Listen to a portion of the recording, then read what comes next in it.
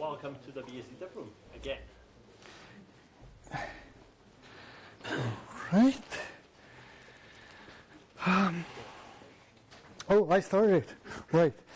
Hello, welcome everyone. When I switched from Windows to Linux, then Linux to FreeBSD for Studio, I tried to gather as much info about, well, whatever is needed for a FreeBSD Studio, music production studio, in one blog post called Sing BSD Sing. I was using FreeBSD for a year, and at that time I didn't know that BSD is actually a BSD logo, not a mascot, not a FreeBSD. So it doesn't work. This doesn't work on all BSDs. I tested it only on FreeBSD, and I thought no one is interested in a studio based on BSD. But if you look at Twitter statistics, that's probably the most important thing I ever done in my life.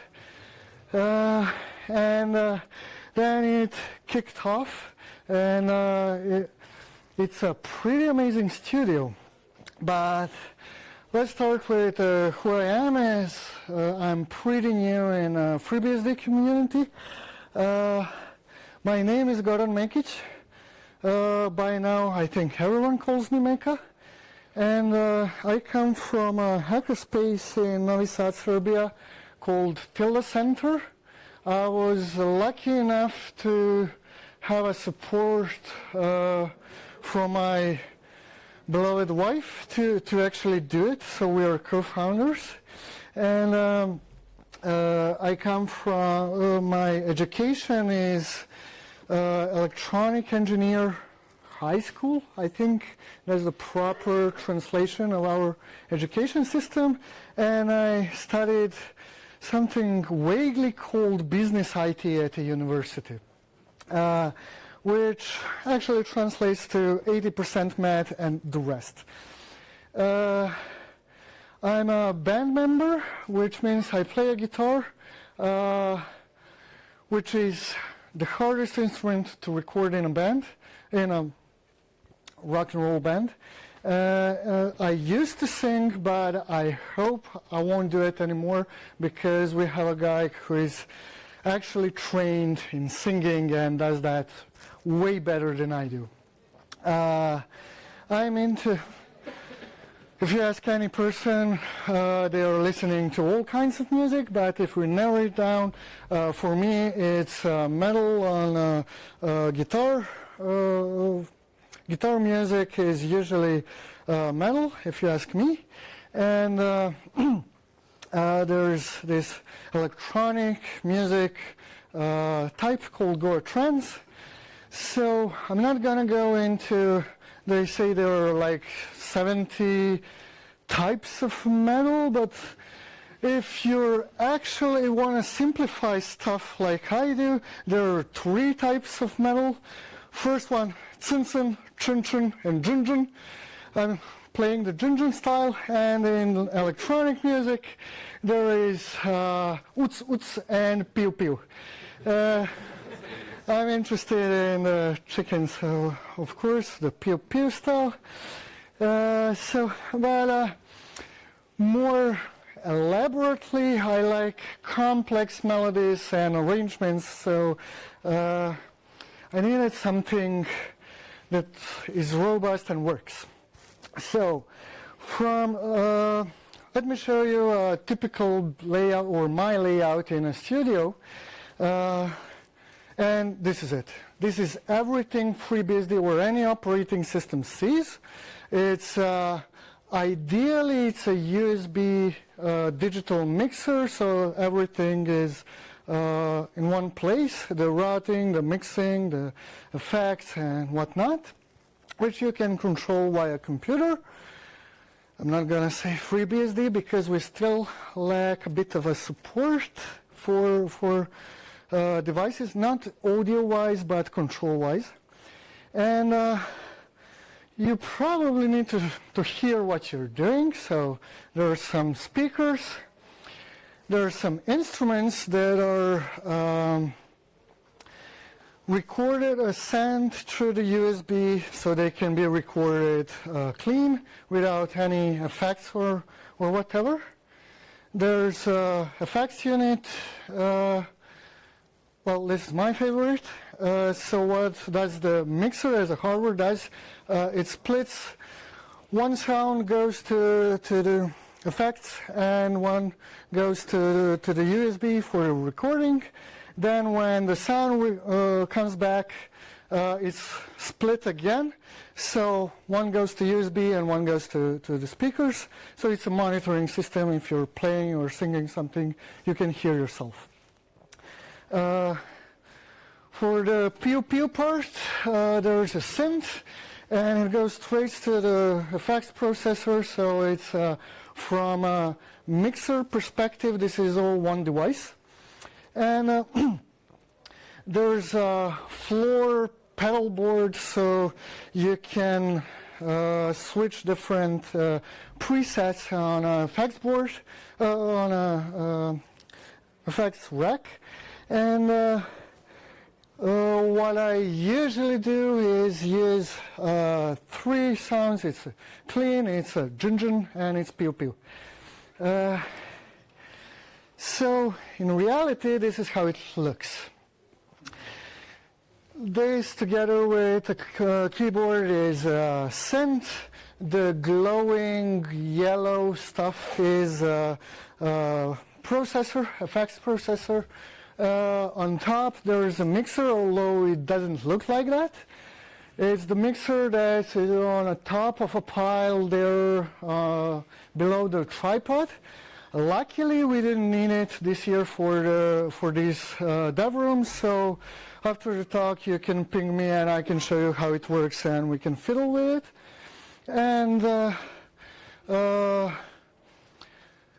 I don't know if you can see this, but this is a pedal board, and something glowing here is a desktop. This is actually a 10-year-old computer, so I have i5 with 8 gigs of RAM, and it used to run with a hard drive, now it's SSD, so it's a really, really low-end computer these days. And it's possible to use a low end thanks to FreeBSD being optimal in this way. So software that I use, or used, I started with FreeBSD, and it started all working after a lot of fiddling, because there are not many people you can actually ask how to run a music production studio.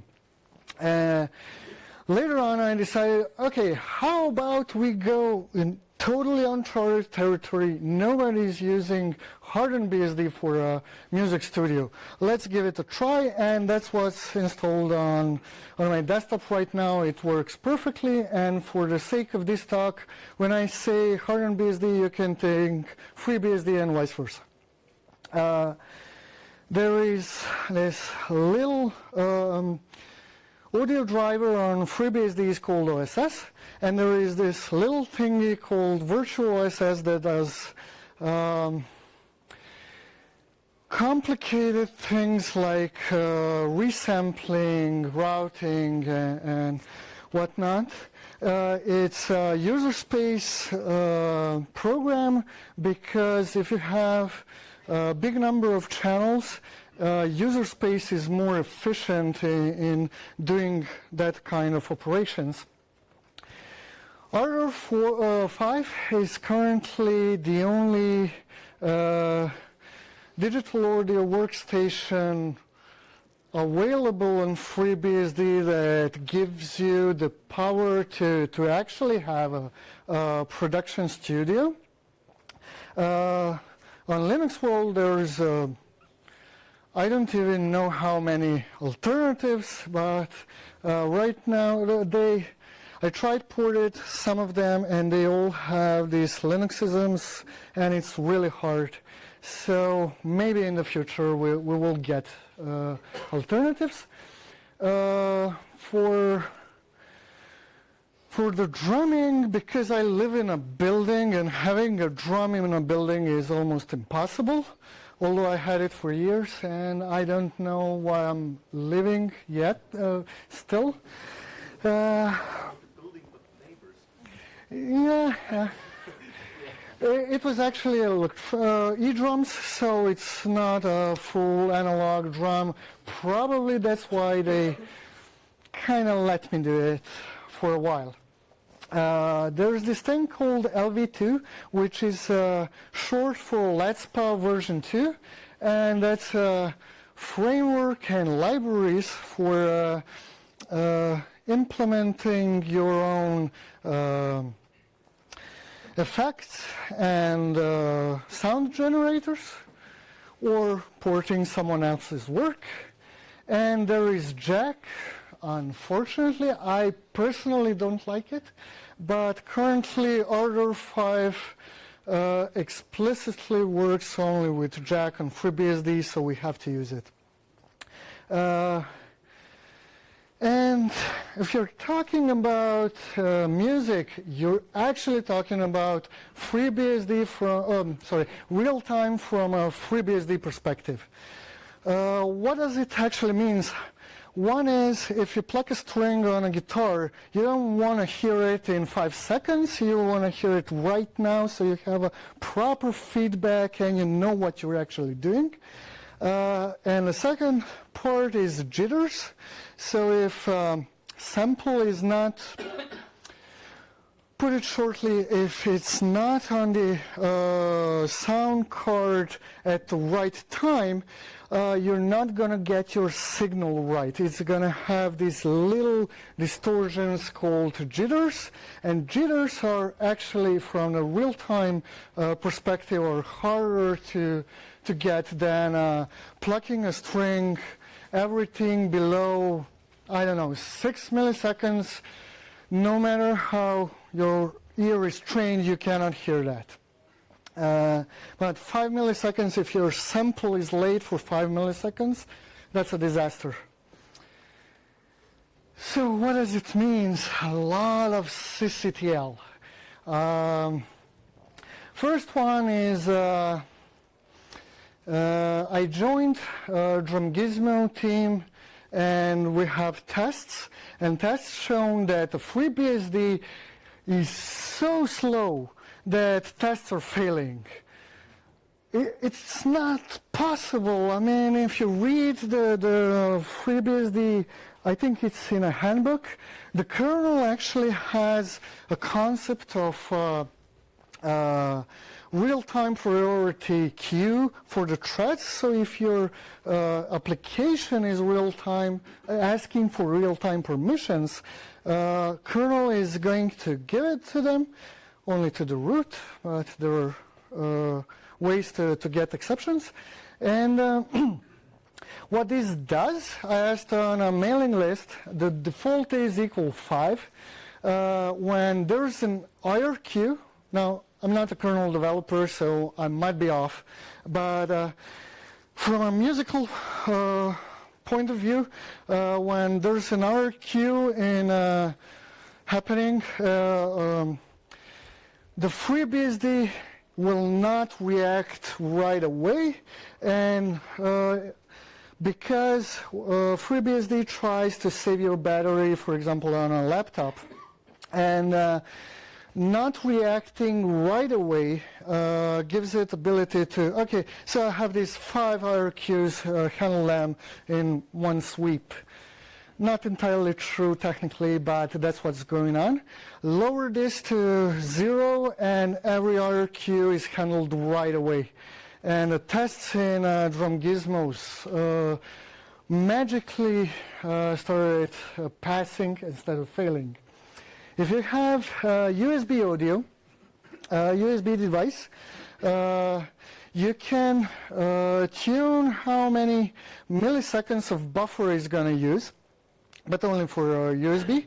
and it goes from 2 to, I think, 64, but nobody's interested in an upper limit, only lower one. When applications open sound device, they can choose the buffer size of the in-kernel buffers size, and it's also a buffer on the application because of the copying of the data.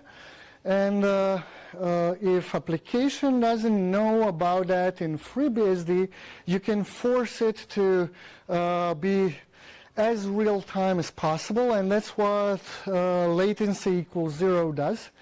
Give me the smallest possible buffer, so if, for example, Jack doesn't know how to handle buffers in FreeBSD OSS, okay, give it the lowest one. And the last one is a bit perfect.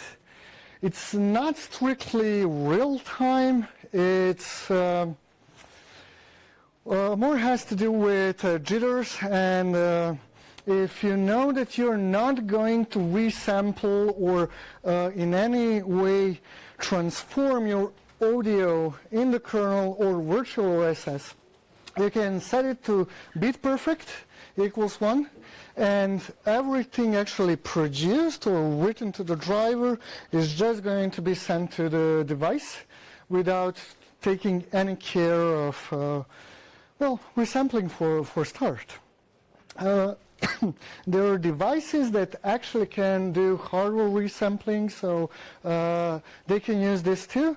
And it's important if you have more than, I think, 8 channels on your audio. The reason I don't know is because I have 18. You have to use BitPerfect and Virtual OSS to do your audio stuff. So BitPerfect is actually needed for a Virtual OSS, and this is 1/4 of a command actually. What it does. So -s says, okay, if there's I'm working on 44.1K kilohertz, and there's something like 48K coming in, do the resampling, and then send it to the driver. -i8 is a real-time priority.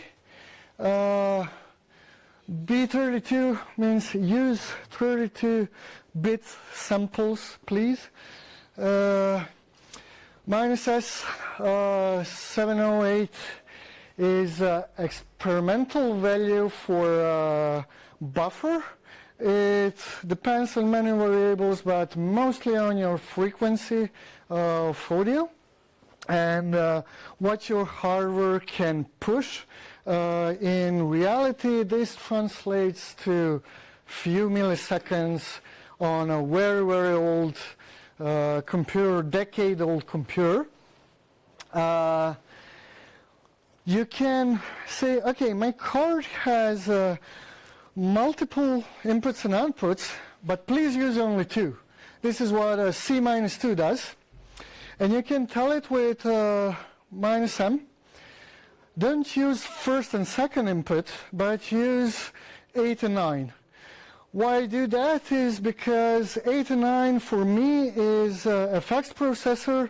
So if you're, I don't know, for example, talking on Viber, Skype, or choose your failure of VoIP, you can sound like Darth Vader or something because you're going through the effects. And as a matter of fact, a friend once asked me, who is not living in the same country as I am, okay, did you create something new on a guitar? Yeah. Can I hear it? Of course. And that's the way to tell your FreeBSD default inputs are the ones from a FX processor. -d DSP tells it create a device DSP /dev/DSP, and that's the default device in FreeBSD for audio. So if you got multiple devices or only one, doesn't matter. It's gonna create a default one for the device you're actually using. And this capital M thingy, the line, is copying my first input to the 8 and 9 outputs. What it actually does is when I play a guitar, I want to record it and send it straight away to the effects, and that's what it does. It's options for virtual OSS go to infinity, and it really does a lot of work in a studio. But if you choose FreeBSD for your studio driver, you're gonna learn, or whether you like it or not, you're gonna learn some non-musical stuff. There's gonna be a lot of GDB, unfortunately, or LLDB. Choose your preference. There are all kinds of glitches and failures that can happen because the community running FreeBSD in Studio is really, really small. I think I can count 6 people that I met on internet since 2 years ago, I think. You're going to be part of that community. It's a small but a very, very fast answering community, and because it's really technical stuff, they are really technical. I don't know if I should count myself in. You're going to learn system administration, meaning you're going to discover a lot of ways to improve your real time by either managing, it's always managing buffers, but it's either managing sysctl, or you're gonna turn off some things, or you're gonna maybe compile your custom kernel. I don't use a custom kernel, so it works great. I don't think anyone should need it, but who knows. And when I said that USB driver has a tunable, sysctl tunable for a buffer, it actually didn't have it when I started. So I started poking around the kernel and trying to find which buffer is too big. I didn't know what I was doing. I was just lowering the numbers, and when I got the result, oh right, I can play now. So it's that buffer. So you're gonna learn kernel development at least a little bit, whether you like it or not, and you like it, right? Actually, I didn't do the sysctl for this USB driver buffer. I asked actual developer, can we please make it tunable? So it's an option. Maybe you don't know how to do development, you're just a musician, and you can ask people, can we do it like this or like that? You might have some idea how it's done. I promised you a lot of GDB, but I'm not gonna go into details of GDB. This is like 80% of GDB that I use. Why? Because if you imagine that the var in audio CPP is a variable holding your sample, and you don't get a nice voice out of your PA system, but you get, I mean, you never get a little distortion, you get, and you need to search why is that sample not right, and this is used like 80% of the time. You probably can use other techniques, but as it's audio, I didn't want to go into debugging too much. And probably dtrace would be easier to use, but I didn't use dtrace before. I used GDB, so I picked my known enemy instead of unknown friend. And it runs really nice, and I hope that in the following month we as a band will publish something on the internet, so it's not going to be totally empty talk. We actually do the recording these days, and it works. It works beautifully. So there are few things that at least I would like to be implemented or done next. There is this thing called Molan.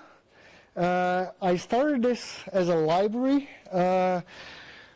It's in C++, and I wanted to explore buffer management in the audio application. I didn't know how to name it, and my wife suggested, how about you go to Google Translate, enter all the keywords for your software, and choose different languages, see what you like. For some reason, Irish language is beautiful for naming. Because if you put I've put a buffer and chose all the languages, and almost in all languages buffer is buffer.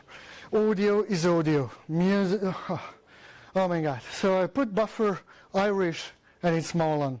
I don't even know if that's a proper Irish pronunciation, but that's how the software is called. It's currently running only on FreeBSD. Actually, it doesn't run anywhere, to be honest, because it's only the library, and if you know how the inner workings of the library are doing their stuff, you can program your own digital audio workstation, and that's where that's the direction I would like to take, as I don't know any other effort, and I asked to create a specifically FreeBSD audio workstation, but it's implemented in such a way that if you implement your for example, ALSA for Linux as a class, you have your ALSA input and output. And yeah, it's an experiment of using standard C++ library structures to do audio. You can be much more optimal than that, but I chose to go this way because if it works, it's less work for me.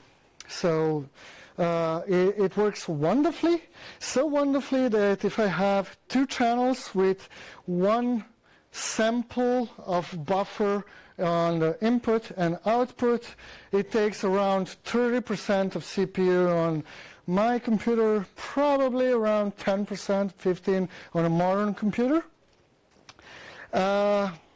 What I'm not satisfied with is hardware mixers, digital hardware mixers. So in Tilde Center, we are exploring real-time operating systems and audio and ADDA chips. We want to implement our own digital mixer or audio interface because it's going to be equipped with a USB.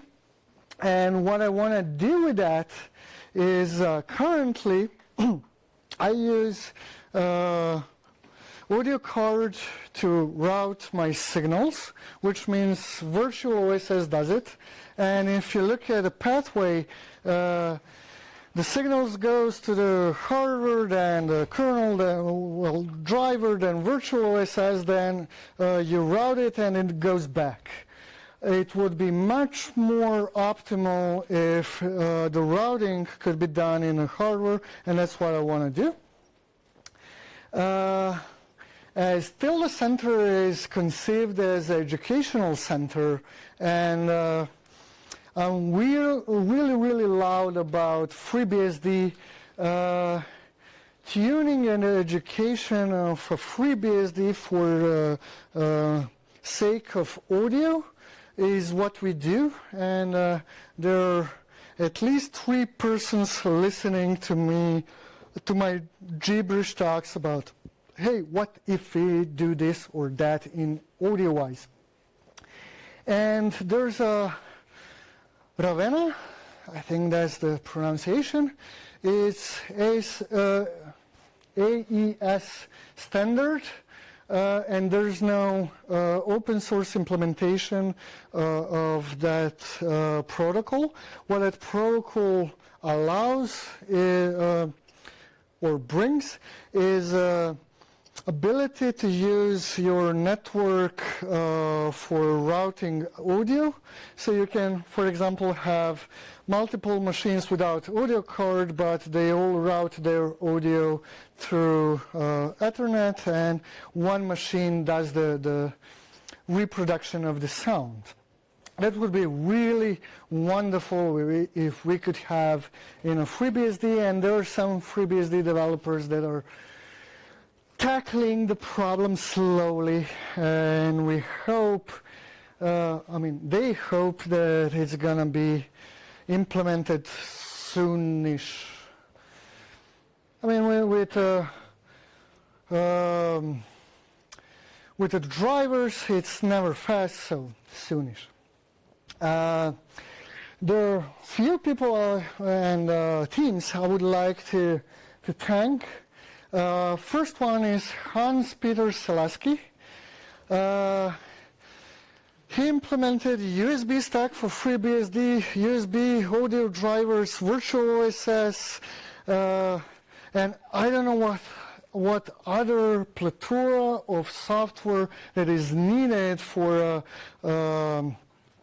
FreeBSD to be a viable music production alternative. And he has even more crazy studio setup than me, so he needed more real time than me, so great.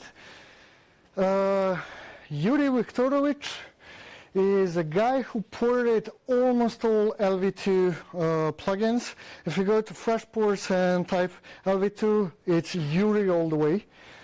Tommy Pernilla helped me with presentation, proofreading, and some of the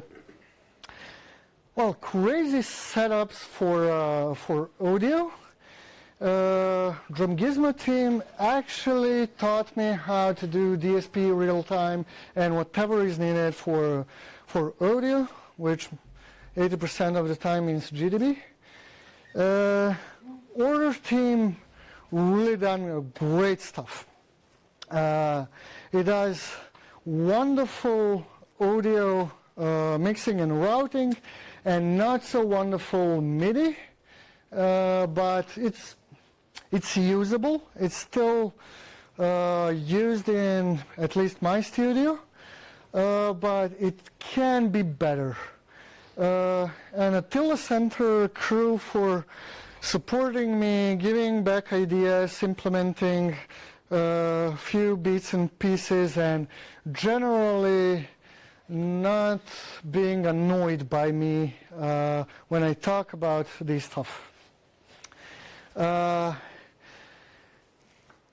would be all. And if you have any questions, yes? Do you use this setup only for recording music, or are you also using it to mix in the box, basically with plugins like, I don't know, virtual instruments or compression EQ? So the question was if I use it only for mixing, or there are some effects in the box. The effects are good. but sound generators are not so good. For example, there's I would say a crossover called Guitarix, which doesn't generate the sound, but if you need a metal sound, it's going to generate a totally different sound on the output because of the distortion, and it's still not really good. For rock and maybe clean sounds, yeah, but sound generators are not perfect, effects are wonderful, and sometimes I use software, sometimes I use direct. Yes? Do you think it's a better idea to use FreeBSD than Linux? That kind of Yes, actually, the reason why I switched from Linux to FreeBSD is that I didn't switch, actually. I had a dual boot, and FreeBSD was in a worse situation because it was on a hard drive, Linux was on SSD. There is no such thing as a real-time queue for threads in a Linux kernel or preemptive threads. There are patches, but when I used it, VirtualBox broke. So it's better for real-time, but you probably have much better support in Linux for other audio workstations like Muse, which I would really like to have on FreeBSD. What about FireWire? Is that any kind of I try to avoid it by all means. I don't know. I mean, even on Linux, it's a problem, so I never tried it. There was. Is there a website where we can hear some of your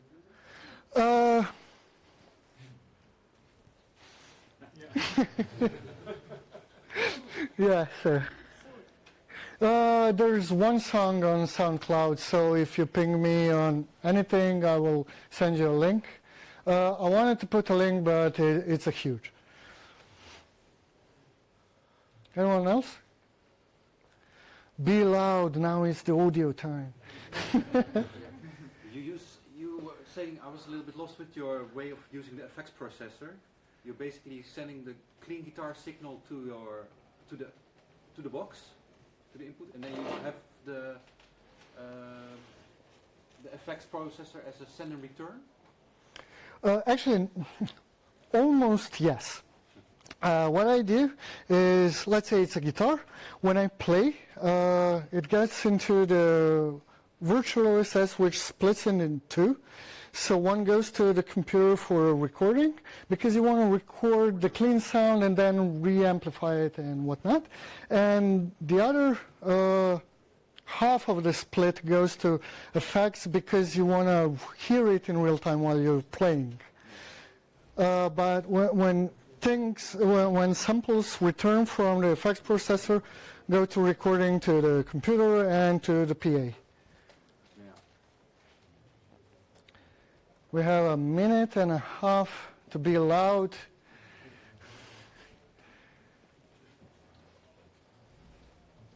Okay, that would be all then. Thank you for coming.